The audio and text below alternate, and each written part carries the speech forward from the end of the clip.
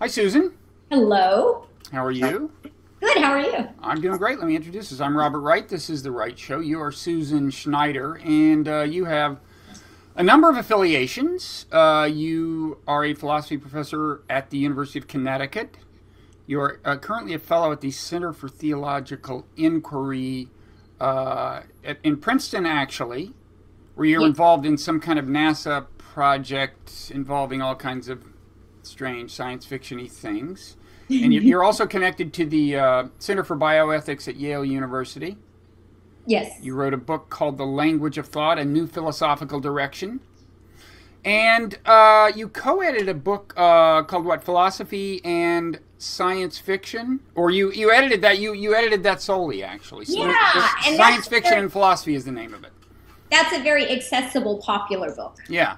And so you're very enviable. It sounds like you found a way to make a living just kind of thinking cosmic thoughts, thinking like about whether computers could be conscious, whether we could like offload the contents of our brains to silicon chips and thereby have everlasting life, whether if we get visited by aliens, it will be aliens per se or actually an artificial intelligence that the aliens created and then subsequently dominated. I mean, questions, all these kinds of questions you're comfortable with, which is good.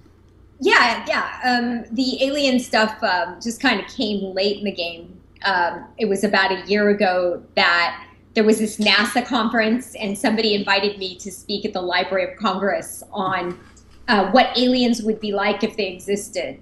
And interacting with the people at NASA and other astrobiologists was just so fun. I couldn't resist writing. Well, let's start there. What would aliens be like? Oh my goodness. Well, it's highly speculative. But my point was just, the smartest ones may very well be artificial intelligences. They would be synthetic. That's not to say they'll be made of silicon and they'll have processors that look anything like ours, but that they'll be highly enhanced artificial beings.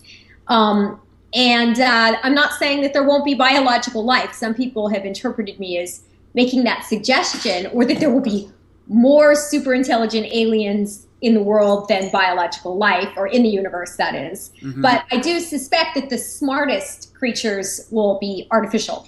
So the idea is that if they were smart enough to contact us in the first place, they would probably be well ahead of us in terms of technological evolution, which means they would have either kind of turned the whole thing over to AI or enhanced their own like native equipment so much that it's you wouldn't necessarily recognize it as biological per se.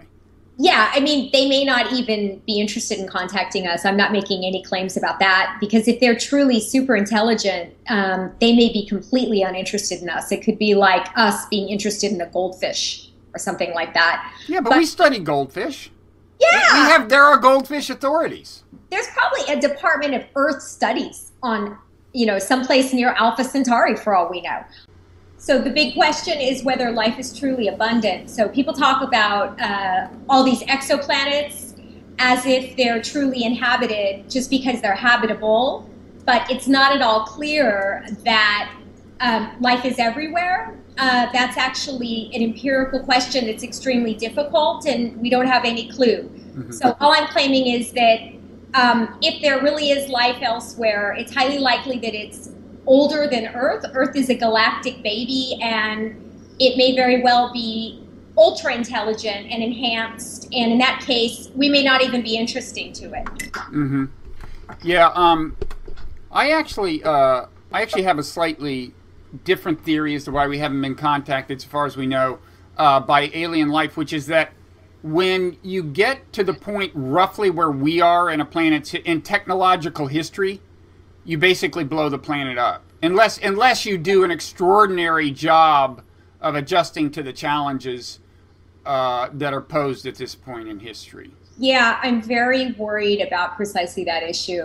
And, there are a lot of reasons to believe that we might, in fact, be at a crossroads. I mean, I've been worried about the development of super intelligent AI on Earth. So, as AI progresses, it might not be too long, decades maybe, before we get to artificial general intelligence.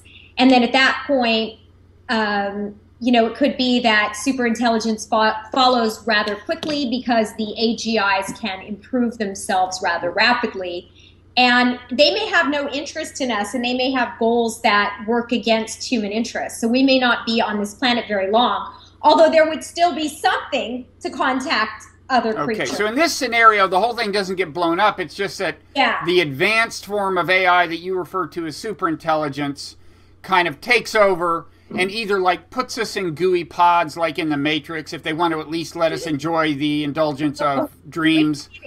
That way right now. You never know. You never know. But one way or another, that's your scenario. I'm more worried about blowing the whole thing up. But in any event, let's go with that. So, I mean, I would think then they still would have contacted us. Why would they contact us? I mean, first of all, wouldn't it be rather shocking to us if we were contacted by robots that supplanted biological life? I mean, and second of all, why would they be interested in something as basic as us? It's funny. I mean, you're kind of asking why would they share the kind of curiosity that humans have, and yet the assumption in the scenario where they take over is that they would share the human kind of drive for power and conquest, right? They'd like want to take us over. And that's actually the part of the scenario I don't totally understand. Like, it seems like the deal with software is, even AI, we program it to do what we want, and it's not that easy for me to envision the point when it starts doing things we don't want. I hope you're right. There's been a lot of debate about that recently in computer science and philosophy and in the media, based on a book by Nick Bostrom called Superintelligence, and it led people like Bill Gates and Stephen Hawking and Elon Musk to make very public, grim pronouncements about the possibility of being able to control superintelligent AI if it's developed. So, I mean, I'm concerned about that. Now, would creatures from other planets contact us? I mean, you have to distinguish two scenarios. I mean, if something is created on Earth, an alternative form of intelligence, it may not intend to hurt us, but its goals may be different. It may inadvertently hurt us because we're sharing the same planet. But if there is, on the other hand, a species that's supplanted by AI near Alpha Centauri, it may have absolutely no interest in us at all. And also, space travel could be harder than we think. There are vast galactic distances to travel. There are a lot of reasons. I mean, this is really a question asked by people who think about the Fermi paradox, the question, where are they, right? Where is everybody if, well, we can put it now as there are all these exoplanets that are said to be inhabitable. Why aren't they inhabited? Right. Yeah. But, yeah, it could be life is just a rare thing. Now, but there are a lot of pessimists out there. I mean, there is Elon Musk, these various people afraid, I think Stephen Hawking, afraid that AI would be malevolent. I mean, the good news in my scenario, where the big peril when you get to our point of technological development is blowing the whole thing up, is that maybe that means that any species that survives that is like morally very advanced, and they've kind of overcome some of the more, some of the blinder forms of... Yeah, that's a great point. Let's hope, right? Unless it's AI that supplanted biological life because it's simply vastly more powerful. Yeah. So can you tell me something about this singularity business? So, like, I mean, just in terms of dividing, looking at the landscape of optimism and pessimism about the future. Yeah. I take it that the singularity enthusiasts, like Ray Kurzweil, they are uniformly optimists, right? Is the idea of the singularity always that it's like going to be a good thing? No. It's not? Okay, first of all, maybe we should define singularity, and you're probably better at that than I am. What? Well, I think a lot of people say that it's the point at which technology gets vastly so good that we can no longer follow it because it's facilitated by AI. So technological developments increase at an increasing rate. And no humans can even follow those developments because AI is fueling it. And AI has something like recursive self-improving algorithms. So the AI can improve itself. And it could be a really good thing. I mean, Kurzweil sketches a technological utopia in his books. And when I first learned of the singularity, I was very excited by his books. But I now think that there are a lot of alternative positions. And it's really just a matter of faith that the future is going to be better. I don't know why Kurzweil would assume that we will reach a technological utopia. There are just too many variables that are unknowns. And I think Bostrom's control problem is extremely serious. In other words, whether we will be able to control AI. Sorry, that's right. Yeah. Is Bostrom the one who also made the argument that it's likely that we're living in a simulation?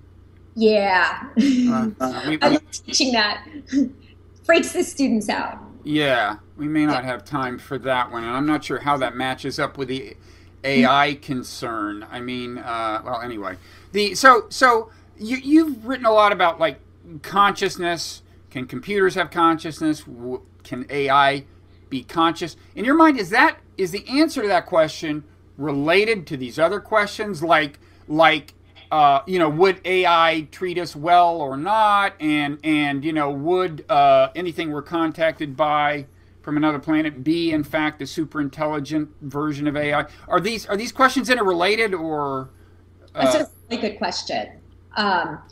So they are related, and the issues are really subtle. So some people worry that if AI could be conscious, it would somehow be more dangerous. You know, I've been asked that question by people in the military, for example, who are developing robots for warfare. And I don't think that's the case. It could actually lead to more compassion if something knows that it feels a certain way to be alive. But that's not necessarily going to be the case. I mean, if an AI isn't conscious, it may be programmed morally, and it may keep its moral programming and make itself even better.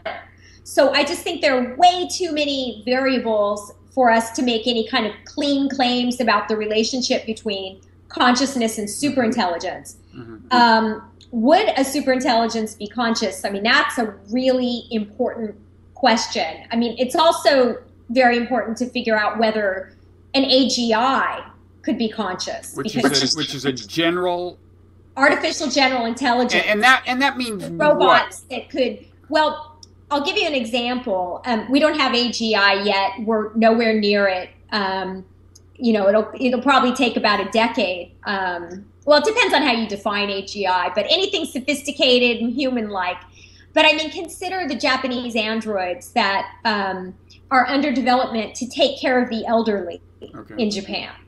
Now, if you have something in your house taking care of you, there are a million ways that it could mess up and inadvertently kill you, or let the dog out, or just do something really awful. So eventually, market forces will make that thing smart. Maybe not as smart as us, but intelligent enough to where we're asking questions about whether it can be conscious. And if it's conscious, then what right do we have to make it serve us? That would be slavery, and we don't want to live like that again. So I think we have to think hard about what the nature of consciousness is, whether something that's made of a different substrate or made up in a different way, because there are silicon-based chips under development. I mean, carbon-based chips under development, but that doesn't mean they're going to be conscious like us just because we're carbon-based. It's the devil's in the details. So we have to actually investigate that very carefully and make sure that we're not exploiting things that maybe we would call people, even if they're not human. But how would you know? I mean, for all we know, computers are conscious now. I mean, I think my dogs have sentience. I think they have subjective experience, but they don't tell me they do, but I still think they do. And it's possible that's true of all these information processes that we already have that are artificial, right? It could be. I mean, there are some people who believe this. I'll spare you the, you know, there's this one theory called the information integration theory. And, you know, sometimes philosophers who are panpsychists, which, you know, Buddhists can be very sympathetic to this view, think that experience is everywhere. So it's even there in the fundamental particles. And And so you might think, therefore, that things that are more complicated have a little more consciousness than something that's less complicated. So your laptop, you know, it has a bit of consciousness, but humans, wow, we are extremely complex, and that's why we behave in a way that indicates that we have minds. I'm not sympathetic to that. I don't think that that view is correct for technical reasons. I'll spare you. But I mean, it's definitely on the table. It's a really important position right now in philosophy that a lot of people are talking about. So in your view, if AI was conscious, it would be because it had passed some threshold of complexity that it hasn't passed yet? Yeah, I mean, talk of thresholds is a little dangerous because it can imply that there's a firm line. Mm-hmm. And something on the other side of the line is not conscious, and something on the other side is. And really, it's going to be a matter of degree, and that's probably how it is in nature. In nature, we can get a sense of consciousness because we can tell introspectively that we're conscious, and then we look at other creatures based on neurophysiological similarity with us. I mean, you know, we're all in the same tree of life, and dogs just aren't that unrelated to us. It will be really difficult with AIs, especially if their machine architecture is not reverse engineered from the way our brain operates. So, you know, you might have a machine with a cognitive architecture in particular that's like a human brain, and in that case, you might be able to say that it's likely that it's conscious. Mm-hmm. You know, but that's an easy case. I don't think superintelligence is necessarily going to have an architecture that's similar to ours. And even if it said it was conscious, that might not be true, right? Yeah, I mean, we see that in science fiction all the time, right? I mean, think of Ex Machina and how Ava convinced Caleb she was in love with him, right? I mean, an AI can be extraordinarily convincing. If they're super intelligence, they'll have greater social intelligence than we have. There'll be all sorts of ways that they could convince us of things if they wanted. Mm-hmm. Yeah, the one thing I thought was misleading about that movie, is a really good movie, Ex Machina, but was the idea that when AI first comes, it'll be like a robot. I mean, it seems to me like it's happening now. It's like, you know, like I have just started actually asking questions of my phone. Like yesterday I said, okay, Google, when does the Republican National Convention start? And it told me. And that, which is pretty amazing when you think about it. I mean, you know, it didn't just show me a website. She spoke the answer correctly. And when you think about that intelligence, that's, of course, that is relatively crude, but it's going to get better and better. And when you think about what that intelligence is, it's highly distributed. When you look at all the signals that went into, you know, went out on the web and it got the answer. So it wasn't like a physical being. And it just seems to me, I mean, a lot of people still talk as if we're talking about the development of a robot, but it seems to me we're already almost there. And that's why I think, you know, a big question is like, well, which company's going to really get there first? That's absolutely, you are absolutely right. And, you know, when you think about Ray Kurzweil, who's a director of engineering at Google. Ooh, spooky. And they purchased DeepMind. Yeah. Which, you know, the goal is to create intelligent machines, and they're using, you know, neural networks based on connectionism. So, yeah, I agree with you entirely. And now there's that OpenAI, ironically started by Elon Musk, who was worried about superintelligence taking over the world. And so he created a platform to make public the development of AI. Well, I think the logic there is something about how making it open makes sure that no one dominates the technology or something like that. Yeah. So there is an explicit argument about how this averts that scenario. Yeah, it makes me nervous. I mean, making it available everywhere would seem to facilitate its development. Yeah, well, I mean, the other approach, if you're worried about dominance, would be old-fashioned antitrust. Like, make sure that no single company, at least make sure that we always have our choice of reasonably equal providers of AI. Like if Google gets too good, you make sure that like Apple or or Facebook or various companies can kind of catch up. And so at least they would be competing with one another for our trust, you know, and because we'd have the option of switching AI providers. I don't know. That's an interesting suggestion. Yeah, I like it. I haven't heard it. Yeah, I haven't heard it either, and we certainly need good suggestions about what to do. I mean, it looks like market forces are just going to go ahead and... They seem to be leading to... It's been called an AI arms race. And, you know... Seems to me it's down to Google and Facebook just about, with several other possible contenders. But... you know, Microsoft, Apple, and Amazon. But anyway, yeah. So on this consciousness question, there's a lot of interesting questions this is related to and that you've written about.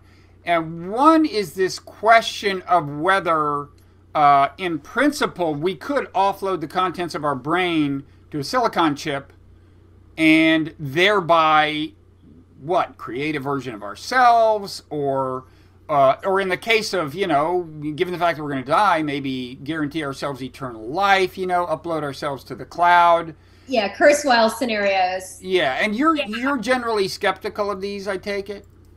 Yeah, I mean, it's a shame because it would be like an agnostic's guide to immortality, right? I mean, all these people have given up the idea of immortality, and science is finding one, perhaps. Yeah. I would stick to cryogenics instead. So that's where you're putting your money? So you've signed up, you've got the... You know, I did, the other day I talked to my husband about it to see if he would do it too, you know. I wouldn't rule that out. And I have friends who've done it. They wear tags around their neck. Really? Oh, yeah. Are they going to have the whole body frozen or just the head? Well, it's a little personal. Yeah, but I don't know who these friends are. Well, you can save money if you just do your head. Well, clearly. I mean, look, obviously, if you're charging the same amount for the head and the full body, we know what the choice is, right? I know, totally. Well, it's cheaper. Yeah, for a head, it costs less. How much cheaper is it? But then you could end up like that baseball player, what was his name, Ted Williams? Yeah, Ted Williams. They froze his head and... The rumor is that it was thrown across the room. Someone was bragging they were drunk, and you didn't hear that? Someone wrote a book on it, got sued. You should definitely, if you're going to sign up for this, you should get a clause in the contract where they can't throw your head across a room. They do not throw my head. So if you do the full body thing, it's harder to be catapulted across the room during a party. That's another reason to have your whole body frozen. I hadn't thought of that. Because then you need, like, you have to have like a championship shot putter at the party, or it's not going to happen. And what are the chances of that? I know. So uploading, okay, maybe uploading sounds better now that we just talked about. Yeah, I'm not big on the cryogenic, especially if it's head only. I'm totally not going to the head only thing. So talk to us about offloading as a possibly cheaper alternative. Right.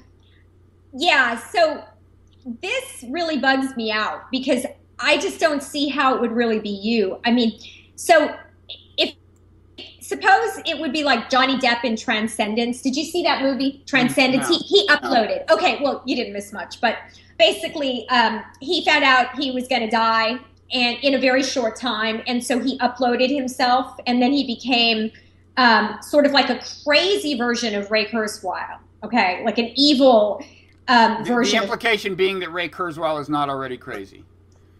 I actually really enjoy his work a lot. I'm kidding. He's actually said than I am. He's actually said nice things about a book of mine, so I'm totally on the Kurzweil bandwagon. Yeah, I actually really enjoy his work and think he's, you know, a wonderful thinker. I just totally disagree with this uploading idea and think he's too utopian. But uploading really bothers me because suppose you do this, you pay all this money and your relatives, you know, have to either come to grips with the idea or hopefully get enthusiastic and expect you back soon. So, you know, most uploading technology would be destructive. It would slice up your brain and measure the various interconnections between the neurons and then reconstruct the neural information in the form of a program on a computer. Okay? Now, how's that really survival of you? I mean, your brain has been decimated, and physical objects don't normally get transmitted, after being sliced up into a computer. It looks to me like what's going on is that a new creature's created. I mean, if a machine can be conscious, then maybe that thing really is conscious. But it looks to me like it's not really you.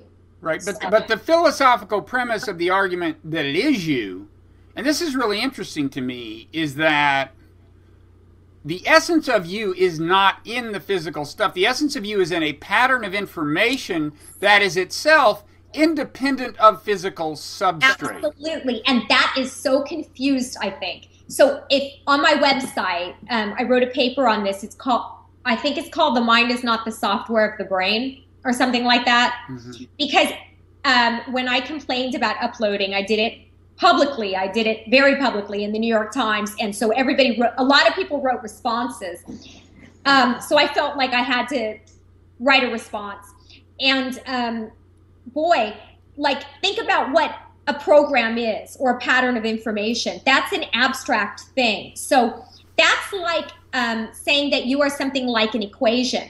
If you were a program, you would be lines of code. Lines of code are not really located anywhere.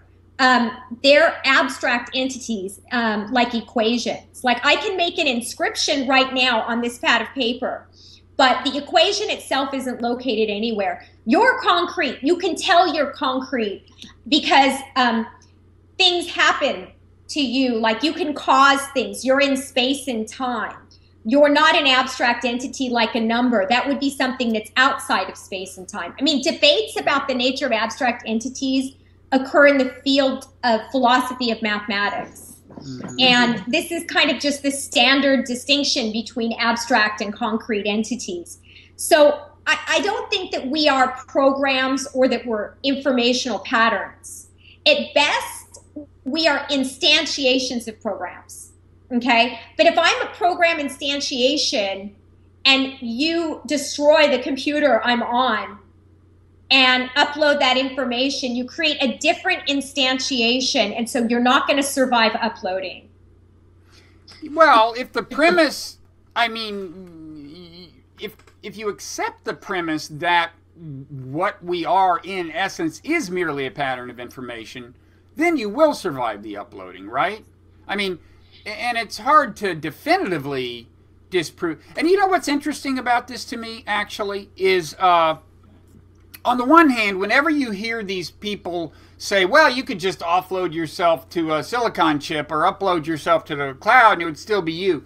This sounds like a hardcore scientific materialist who would outrage religious people and people in the humanities. And yet, in a way, what they're saying is, we are not merely material. Now, it's true that patterns of information always have a material instantiation, and in this scenario, you move them from one material instantiation to another, but at the same time, they're saying the essence of us is not material per se, and they're also opening up all these religious possibilities, you know, everlasting life, resurrection. Yes. It's fascinating, isn't it? I totally agree with you. I think that there are religious overtones to transhumanism. Sometimes people describe Kurzweil's view as a kind of new heaven picture. And, you know, our own Judeo-Christian background, I mean, I'm assuming you come from, you know, just roughly this neck of the woods, could kind of implicitly motivate people, even if they're atheists or agnostics, to like this view. But honestly, if you believe that the mind is just the brain, this picture's not friendly to uploading. Right. It's really not. It really does treat us as if we are abstract entities, and that is very different than the standard materialist line that the mind is the brain. Mm-hmm. So let's play out some of these thought experiments that lead you to be skeptical of the upload your brain scenario. So one thing you said was, I don't know if this is a thought experiment, but you said, look, to be me is to be in physical space and to be able to kind of influence stuff. So if I'm just on a chip, that's different. Yeah. Now that's true, but A, if I was suddenly paralyzed right now, could no longer influence anything, I'd still be me. I'd still have the history, and I'd still have that history of having been able to influence things, but being able to continue to do that is not necessarily definitionally, you know, part of me. And B, you could always write, I mean, once you've got it on the chip, you could in theory build the robot that looks just like a person and can move and stuff. Isn't that? Yeah, you'd be creating a different instantiation of the same program, or a program that's similar to that. But that wouldn't be you. So think of it like in the film I, Robot, when all those robots were rolling off the assembly line. Each one, if they were conscious at all, was a distinct consciousness. So if you create a duplicate, you're not creating you. You're just creating something that runs the same program. That's all you're doing, even if AI can be conscious, and that's an open question. That's something we may be mistakenly assuming. I see a lot of assumptions by transhumanists and technophiles that AI will be conscious. Okay, but let's take this scenario. I mean, okay, so suppose on the one hand, I mean, suppose I'm going to be offloaded to like a computer that's like 10 yards over there. And like, and then they're going to build a robot around me that looks just like me and acts just like me and can be motivated by that chip, right? You'll accept all those as part of the thought experiment? Totally. And in fact, they could just download your program to hundreds of robots. Okay. So, but in that scenario, how is the experience of being the resurrected me different from the experience of, like, they just, like, I don't know, they drug me and move me over 10 yards and then wake me back up? I would have had exactly the series of experiences, because certainly whatever is resurrected over there will have had the experiences I've had up till now. And, and in that scenario where the actual me is like, you know, rendered unconscious, moved over and woken up, we would have exactly the same set of experiences. So it would certainly, you know, if we're assuming that consciousness would follow the instantiation of me to a silicon chip, it would be, being it would feel exactly like being me. It very well could. In fact, there's a great science fiction novel called Mind Scan by Robert Sawyer. And I've met him, actually. I have too. He's terrific. And yeah, so I think that these kinds of scenarios are in fact depicted in science fiction, and really that creature would insist that it's you. So we can't let the first person experience guide our decision here, because that could be mistaken. So what you really have to think about is what constitutes survival over time for ordinary objects. That helps. You know, and ordinary objects don't just drop out of the space-time continuum and then appear somewhere else, or get torn apart and sent into a computer, reconstructed by a bunch of experts into lines of code. I mean, that's just not a normal route to survival. So if I was going to bet on something, I wouldn't bet that uploading worked. Mm-hmm. But that being said, I should also warn you, because I am a metaphysician, and I wouldn't be doing my job unless I told you that there's a big controversy in metaphysics about whether we do survive over time.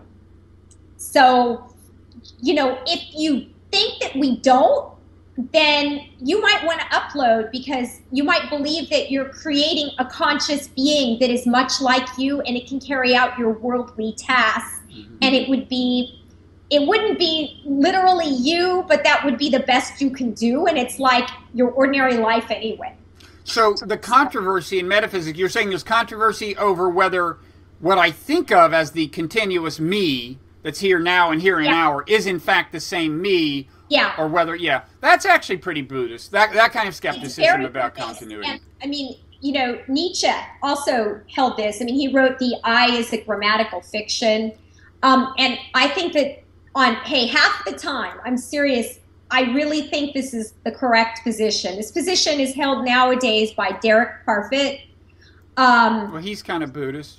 Yeah, and I mean, not literally, but his philosophy has been right. every time I tell someone I'm writing a book on Buddhism, well, not every time. People sometimes say, "Well, you have to read Parfit's Reasons and Persons," or yeah, definitely. So I think it's very difficult, even for someone who is a trained metaphysician, to be certain or even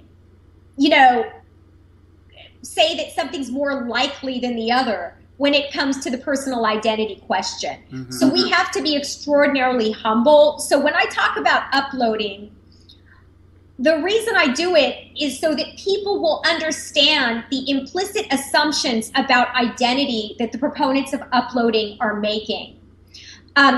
If the technology is developed, and I actually think this is also relevant just to brain enhancement questions, like should we be able to put chips in our brain and whatnot, one thing that people have to think about is whether they think it would still be them. So if you make a whole bunch of changes in a rapid fire way, and that creature turns out to be cognitively and perceptually very different than you, is it truly you? Because if you're enhancing, the presumption here is that you're probably doing it to improve yourself, but you could be doing the exact opposite. You could be actually inadvertently ending your own existence. So people need to look at the metaphysics of personal identity, and that literature is really difficult for the ordinary person. And these are the people potentially making decisions about their future by using brain enhancements. Okay. Yeah. Now these are. There's another set of philosophical questions. This is all kind of more obviously related to, which is your position on the mind-body problem, which in turn is related to, I guess, the question of continuity of identity, but it's not. It's not the same thing. Does your view on consciousness fall under any well-known label? Dualism, epiphenomenalism, anything like that? Yeah, I'm writing a book on that now, so I'll try not to say too much because I know what happens when people ask you about the books that they're writing. Yeah, so I used to be a physicalist. I used to think that everything was physical or material. Which is, now, does that mean you were a behaviorist and you kind of thought that in a certain sense consciousness doesn't exist? No, not at all. No, I think it would be really hard to deny that we're conscious. That's my view. Tell by introspecting. And I quite like the idea that consciousness is a fundamental feature of reality. So this view is held by people like David Chalmers, Galen Strawson, and even Jaegwon Kim moved to that position toward the end of his career. So I do like that view. A lot of times people who hold that, though, also think that physical objects, the mind is a physical thing. Well, the investigations I've been doing in the book lead me to reject physicalism altogether due to a new issue, due to the mathematical nature of physics and thinking the physical is platformed through. It led me to frame a position where I'm a monist. I think that there's only, one sort of kind of metaphysical constituent. Yeah. Mm-hmm. Setting aside, though, there is this outstanding issue of space-time, which is a mess in physics right now that I'm really not going to. Let's leave space-time aside. This is deep enough. Yeah. So,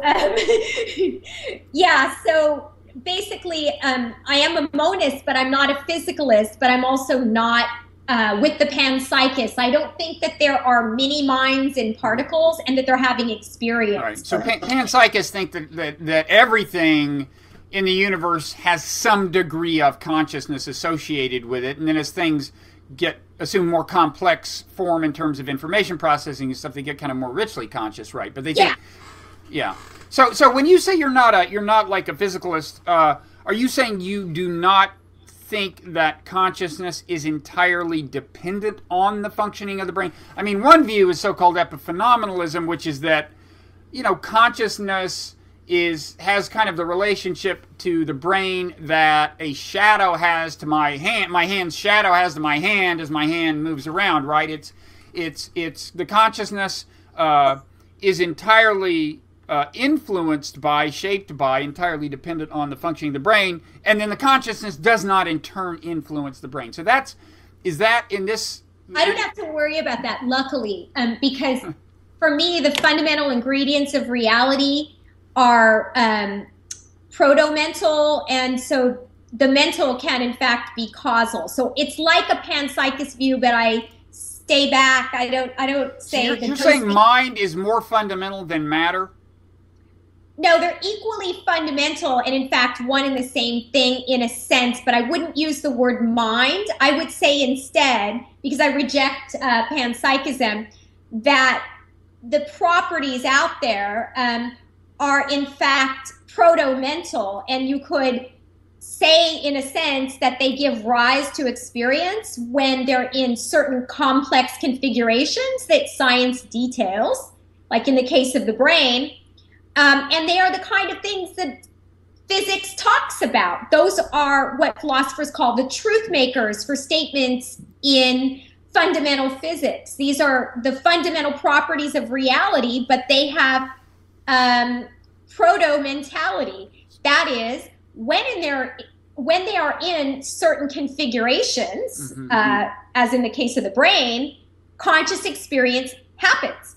But those things are not correctly described as having experience or being minded or being selves. That's taking it too far. That's making a category mistake. I mean, when we think of experience, it has, this important introspective aspect. We know it through first-person introspection, through experience. And there's nothing like that at the level of a particle. It doesn't have the degree of complexity, but the building blocks are there. So it's a lot like panpsychism. So wait, let me see if I understand. So you're saying all matter, it isn't like all matter is sentient, as a panpsychist would hold, but all matter has a kind of latent capacity for sentience that becomes manifest if the matter is put into certain configurations. Perfect. That's exactly right. And you know what I really need to do, in fact, I have to write this chapter, is talk about the nature of properties, which is an issue in metaphysics, and say that properties have their dispositional natures essentially, which is a debate in metaphysics about what a feature or property is from a metaphysical standpoint. So yeah, that's exactly the idea. And earlier you asked me if I'm committed to the idea that consciousness is just a matter of the brain. And what I would say is that's an open empirical question. So that depends on the issue of whether I could add a chip to my brain and it could actually enable consciousness. So I gave a TED talk about a month ago, and I suggested a chip test for determining if AI could be conscious. So suppose I find out that I'm going to die, I have a brain tumor, and it's in an area of the brain that's responsible for visual consciousness. So they put silicon-based chips in. If I don't lose my visual consciousness, and if the chip designers don't fiddle with things to fool me, we can tell that a silicon-based creature has the potential to be conscious. So that's an empirical question. It's something for further research, very careful. So in this scenario, wait, the silicon chip is replacing what part of your brain? Not just your eyeballs, but more than that. But yeah, part of your brain responsible for visual consciousness. So suppose, part of my visual field, I lose it because of this brain tumor.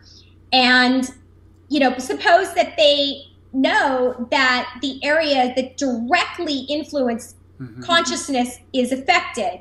If they put chips in and my consciousness is restored, and there aren't any fun and games in the lab trying to make me falsely claim that I'm conscious. I mean, philosophers will find out different thought experiments. In fact, there's a debate about this between myself and Eric Schwitzgebel at his blog, The Splintered Mind. It's a really interesting debate. But the upshot is, consciousness could go beyond my brain. My consciousness could be extended if the chip test succeeds. So I'm very open to the extended consciousness approach, where by that I mean that consciousness could go beyond the brain if these tests work. But you don't accept, you wouldn't accept a test that was where the artificial component was more at the sensory level, like a cochlear implant or even a hearing aid, right? I mean, and it seems to me the question becomes, well, how deep does it have to go? I mean, where do you draw the line between sensory assistance, right, and at what point does it become a valid test in your view? I mean, there's a big debate right now about what parts of the brain are responsible for consciousness. It could be that it is determined by the complex interaction between various parts of the brain. I happen to think that. So I'm interested in what's called the global workspace view, which connects consciousness up to working memory and attention. I mean, you have to, if you were to do a chip test, you would have to have a correct theory of the neural basis of consciousness in hand. And also, you know, you'd have to make sure that you weren't just fixing something downstream from consciousness, and that's why consciousness went back online. But I do think that that is something that we could figure out in principle. And that would give us some indication as to whether a machine has the capacity to be conscious and whether we could enhance our brain. But that doesn't mean we could upload. Uploading just seems like a very bizarre suggestion for survival, where a brain is taken apart, reconstructed. I mean, at least... Yeah, but can't you imagine systems of detecting all the information in my brain that aren't so intrusive? I mean, someday couldn't we have like a brain scan that does this? That detects consciousness? I mean... Yeah, that maps all of the information in my brain for purposes of uploading without cutting my brain up, which seems to trouble you for understandable reasons. Yeah, absolutely. I mean, people who talk about uploading distinguish between a kind of destructive uploading, which is what I was talking about, which they say would happen in the early development of uploading, and a non-destructive form, which is, as you say, where you kind of step into the scanner. Now, but think about that. So if you survive and there's another creature there that is, you know, downloaded from that computer standing next to you, where would you place your bets on which one was you? I mean... Well, it could be that's just a problem of human language, but the idea that there is one me, but... I mean, I guess I would say that at the moment of the person's creation, at that moment, there are just kind of two me, that we have equally legitimate claims, but thereafter, since our experiences will differ by virtue of our different location in physical space, immediately we become two different people because we have a different experiential history and behave differently as a result. Yeah, I understand your position. It's not actually even a position. I'm just throwing things out. No, but I mean, you know, hey, that may be how things are one day legally for people who upload. And I agree with you that they definitely are two different people once the experiences happen that are different. We just disagree on whether it's possible that they were at one time. Well, I guess what I'm saying, I'm not sure it's that so much as I'm wondering whether, in assessing the actual possibility of doing the thing and creating this conscious being, whether this semantic question of who that person would be should really influence our estimate of the plausibility of the actual operation of creating another conscious being that, at least at its inception, is identical to me. I mean, right? I mean, I don't know. That's the question I'm raising. Yeah. So, I mean, think of it like this. It's about life and death. I mean, if you believe in survival. On the other hand, if you're a Buddhist, it's a totally different ballgame. It's not a question about survival because there is no self and there's nothing to survive. Right. The continuity of identity was a misperception to begin with. Right. So if you're a Buddhist, you know, really the issue is creating a life form that has the highest potential for conscious experience and to benefit humanity and maybe the other AIs, right? But if you do believe in survival, I would be more careful than just calling personal identity a linguistic issue. I mean, think about it like, I mean, is there a fact of the matter if someone showed you a picture of your kindergarten class, which child was you? And how would you feel if you were told that, you know, some child who, you know, looks like that child your parents tell you was you, was going to, some time traveler was going to kill it? How would you feel? Would you be like, uh-oh, I won't be here? If so, it's because you're implicitly assuming that there really is an issue here that goes well beyond just linguistics. Yeah. There's a metaphysical question of what really survives, and it's life or death. It is, although our whole concern with survival, I would say, was built into us by natural selection, because that's the way to preserve the genes that natural selection favors. And I wouldn't assume that the ideas and drives and interests it builds into us to preserve the genes actually correspond to deep philosophical truth. They're just convenient from natural selection's point of view. They're just things that help get genes into the next generation. Yeah, I see what you're saying. I mean, I'm just grateful to be on the planet and enjoy everything that, you know, natural selection has given us. And I don't feel like being killed. Right, we agree on this. Yeah, and, you know, there could be a really deep issue here we're just not getting yet. I mean, we have no sense of the final theory of consciousness, what it's going to look like. Personal identity could be primitive, metaphysically speaking. There could be something that we just don't even understand. I don't think physicalism is correct, so I think our current paradigm about survival over time, the nature of the mind, is probably false. And everything's up in the air right now in physics. I mean, they're now saying space-time may be emergent. It's not even fundamental. So have they explained what is fundamental if it's not space-time? Yeah, I mean, that's my big objection. They can't get rid of time. They need an ordering of events to get anything to happen, and that's a kind of time, even if it's not space-time. So, but I mean, you know, maybe energy. But it is fascinating, and it gets you to these ideas where, you know, almost sounds as if mathematics itself is fundamental, as if the equations are concrete. It's like Pythagoreanism in a way, minus the mysticism, or maybe with it. But there's a lot going on we don't know about, and so I'm not going to make a judgment based on a little bit of evolution. We just don't know. We don't know why we're here. We don't know what's metaphysically fundamental. Yeah.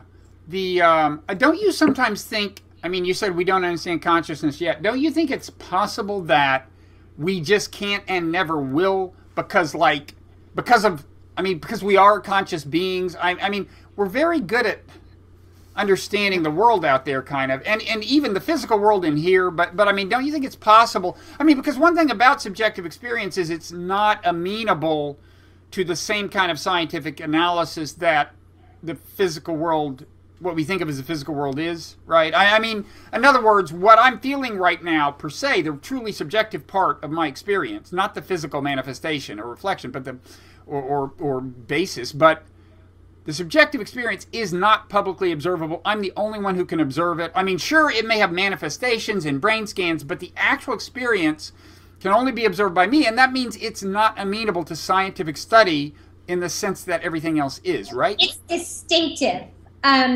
You know, one of my books, it's actually called The Blackwell Companion to Consciousness, and it's coming out in second edition, with Max Velmans. And, you know, we spend a lot of time thinking about first-person experience and how it relates to the scientific study of the brain. And consciousness studies, that field, is in fact distinctive for that reason, as you say. And it's very exciting because there's nothing like conscious experience. And I think you're right to ask whether we will ever understand it. There is this idea of cognitive closure that Colin McGinn is responsible for, or Mysterianism. And it may, in fact, be the case that we don't have the right cognitive equipment to figure out the answer to the mind-body problem, as well as a variety of other problems that drive us crazy, like the problem of free will. Who knows? Maybe when we enhance our brains using, additional intellectual resources, we will all of a sudden think through very different philosophical answers to the age-old questions. And it may be that there are other species out there on other planets that have better answers for similar questions or even ask different questions. I think humility is really, really important. Mm-hmm. Mm-hmm. Yeah. Or maybe when we have this silicon enhancement, we'll use it to conquer other planets and just kill all the philosophers because they get in the way of doing that. Oh, that sounds like a science fiction novel. Let's hope not. Okay. I doubt it. Final question is, doesn't this sometimes just kind of freak you out? I mean, the problem of when I'm thinking about consciousness, it almost starts feeling like a little, I don't want to say spooky, but it's just like, I can't figure it out, and it's so weird that I almost don't want to think about it. Yeah, isn't it funny? I mean, I guess I'm really quirky. Uncertainty does not trouble me. But I don't think about it 24/7. I take breaks and have a life. But no, it doesn't bother me. I think it's just fun to be on the planet and to reflect on these issues and make a little progress, and hopefully help students along. And it would be really great if humans did have the right cognitive equipment to think through the problem. So on a good day, I think about the discoveries in physics. I mean, aside from my complaints about what's going on at the level of string theory, I mean, quantum mechanics is really hard for us to wrap our minds around, but we were still able to discover it, and it's incredibly accurate predictively. So let's hope that even if the right philosophical theory, is difficult for us to understand, we'll figure out a way to wrap our minds around it. So I try to be optimistic. Okay, well, we have not so exhausted the subject that we couldn't have another conversation down the road, but this is probably enough for people to digest right now. So thanks. Where can people find your work? Are there anything you want to plug, Twitter feeds or websites? I mean, you just mentioned the Blackwell Companion to Consciousness, which is relevant to all this. Oh, yeah, my research assistant, Janelle, just put together a lovely new website for me. So I'll thank her and tell you to hit schneiderwebsite.com. There's all kinds of free loot on there. Podcasts, TED Talks, book introductions. I write op-eds. So you can check out my blog at the Huffington Post. Hopefully this discussion will have served you well. It has so far. Well, thanks a lot, Susan. Thank you. It was really nice talking to you. Same here. Take care. Okay. Bye-bye. Bye-bye.